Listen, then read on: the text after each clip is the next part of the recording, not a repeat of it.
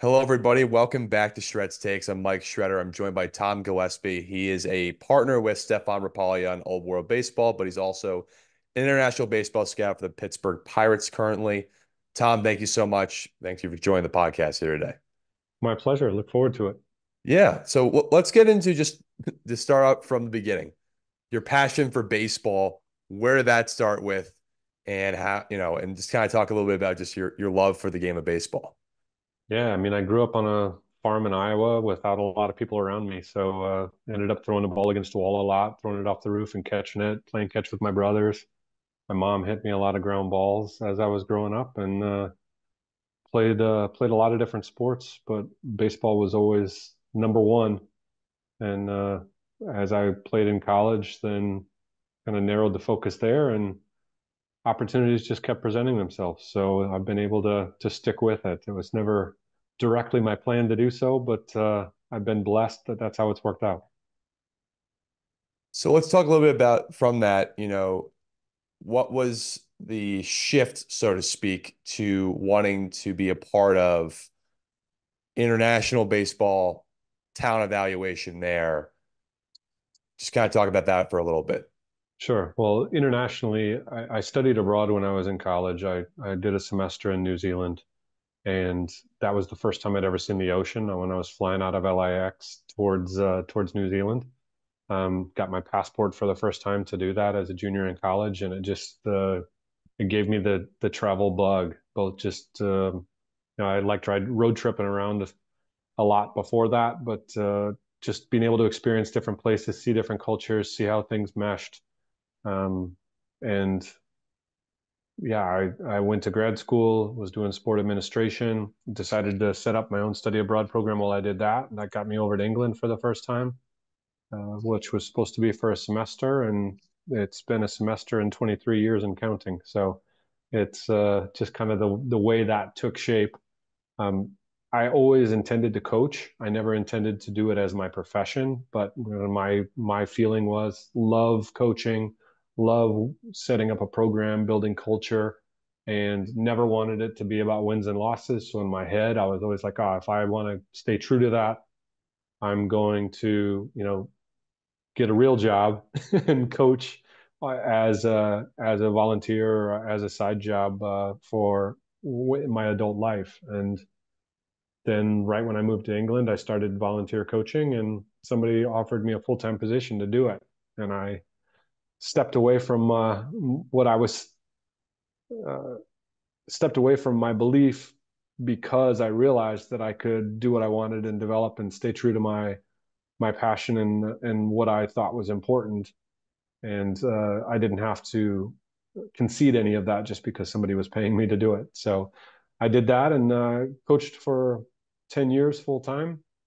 And then when I got engaged, I decided I should have an off season, or at least my wife to be thought that I should.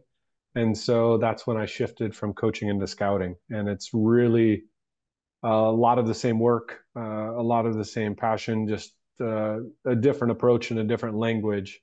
But I've been able to try to impact lives in the same way, and I still get to get out on the field and coach often enough to get my fix. So talk about when it comes to scouting and coaching, baseball, there's been a huge rise in analytics that have taken over kind of how you evaluate players and that type of thing. How did that change the way that you shifted maybe the strategy that in the way you scout players? And just kind of talk about that a little bit because of just the rise of analytics and how important it's been to baseball now. Sure, I think it's been a really powerful change. I think the organizations that are the best find a way to mesh the what in-person scouting can bring and what the analytics can't with the things that are right at your fingertips with the current analytics. The way I do my job on the amateur side hasn't changed too dramatically because it really I'm blessed in a way that it's a lot of what people would consider old time scouting. When I go to a lot of places, there's not a lot of technology. There's not the showcase mentality. It's a lot of games. It's a lot of word of mouth, finding out where the talent is, going to events and with an open mind and just going and liking players and finding out more. Um, on the higher level amateur stuff and the professional side, when I'm scouting there, then it's just I have to be it's my job to be aware and be knowledgeable about what's out there for analytics, to be able to um, I'd say be aware, but I also want to go in not blind, but go in and see let my scouting lens work, and then compare it to the analytics, and where they match up, then that just provides me more confirmation or more confidence. And where they don't match up, then it's a great way to be able to ask more questions. Okay, what am I missing, or what do I think? What am I seeing that the numbers aren't picking up? Or maybe there's something that's changed that in the analytics or in the data, I can see that there's a lot less consistency, and I saw a guy on either a good or a bad day within that. So it's really when the two work together, then it really provides a great opportunity to be more confident in an evaluation. And if I don't agree with if the numbers just don't match up with what I'm seeing, I'm blessed that I can call up an analyst and be like, talk me through this. This is what I'm seeing, and these are the numbers. And it's just like, it's, I'm not making sense of what the data is telling me compared to what my eyes are telling me. So, or what my stopwatch is telling me, or what I'm breaking down on video, or whatever it might be. So, again, I think the key thing is to not. I think where people get in trouble is trying to be one or the other. And I think most of the industry, or pretty much all of the industry, that remains, is realizes that those two things go together. And when it swings too strongly one way or the other, that's when people get into trouble. So one thing I wanted to ask too is just kind of the growth of your, scouting and coaching career in terms of just maybe how things have improved for you because, you were with the athletics for a little bit from 2009 to 2011. Then you did the German national team later on, and then now you're with the Pirates. How have you grown in the way that you approach looking at international talent for baseball or just in general, just as a scout and a guy who is around the game evaluating baseball talent. How have you grown and maybe from the beginning of time when you got into this industry to now currently? I think, bless you. I think the main thing is I've been around a lot of really good people, and I've been able to work with people that were open and willing to challenge me. And because of that, both the fact that I've been around those people and the fact that I've been open uh, to admitting that I don't have all the answers, it's put me in a position to get a lot better. That was coaching with the Great Britain team and then coaching with the German team. I got to be around a lot of highly quality people that come from totally different backgrounds than me, but came to the same passion of baseball and ways to be able to change things, and the way to be able to teach. I worked for MLB for 10 years where I was every day in a practice setting in different spots. And I got to work at various different European academies, working with great people who just were passionate about building their culture and building their structure.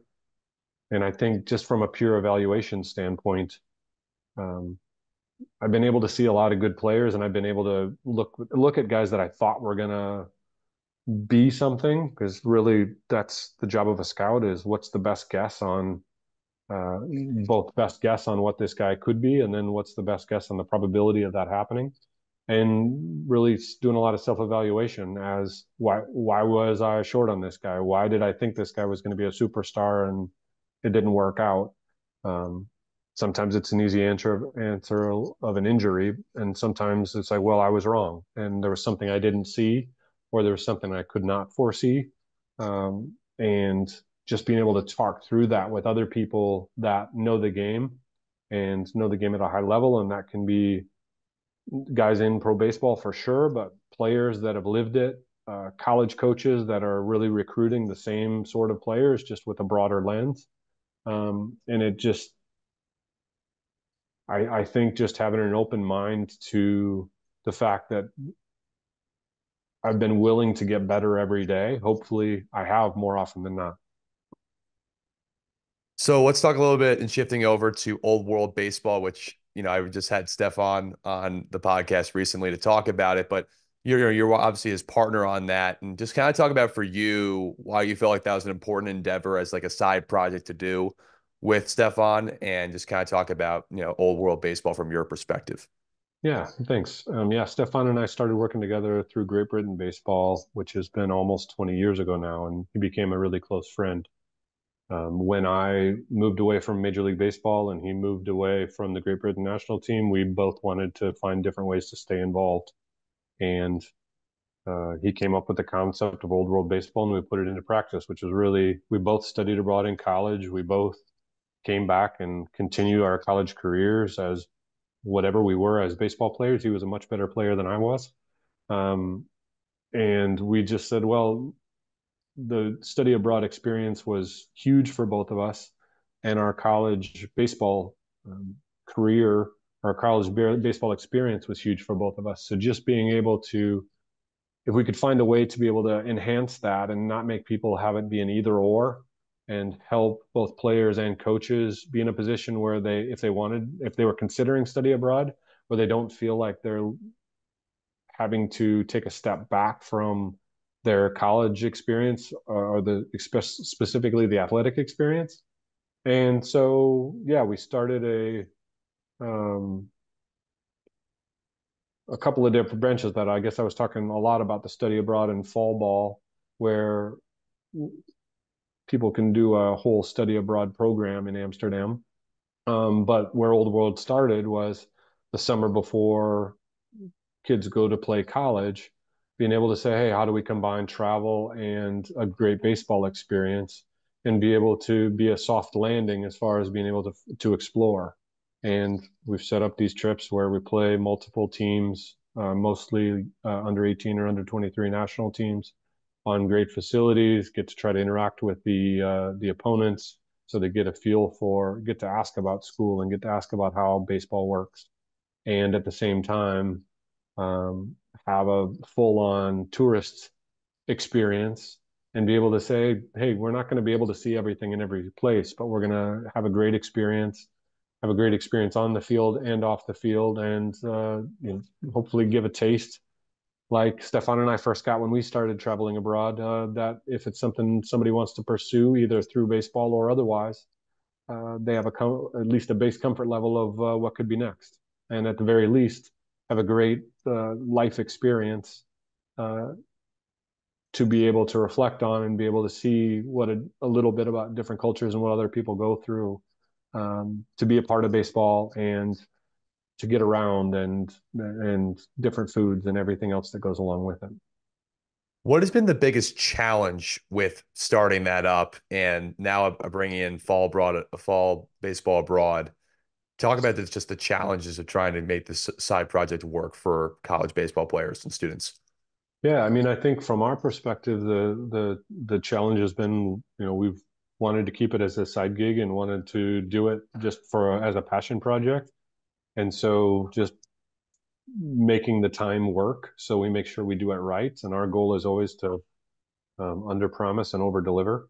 Um, and we've been blessed right from the start. I would have thought the biggest challenge would have been finding enough high quality players and high quality humans to travel the way that we want to and to be able to do it where it makes it fun for us and we don't feel like we're hall wardens or babysitters.